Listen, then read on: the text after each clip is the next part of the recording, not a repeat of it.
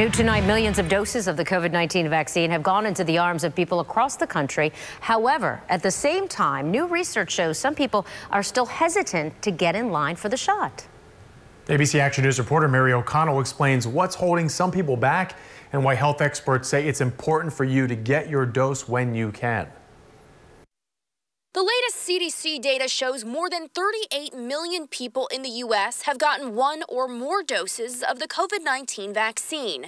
However, research shows some people want to wait. Every day that you wait and not get it, you're increasing your chances that you're going to get the infection. According to the Kaiser Family Foundation's ongoing research project, 31% of the public say when a vaccine is available to them for free, they'll wait until it has been available for a while to see how it's working for other people before getting vaccinated themselves. That group expressing concern about vaccine safety and long-term effects, while also wanting to know more about side effects and how well the vaccine works. You know, they are completely safe. They ran a full safety profile and a full phase 2 clinical trial on them. And, you know, there were tens of thousands of individuals who were tested with really no problems whatsoever. Health experts have said we need a high percentage of the population vaccinated to reach herd immunity. With 31% taking a wait-and-see attitude, we're not going to be able to reach herd immunity until,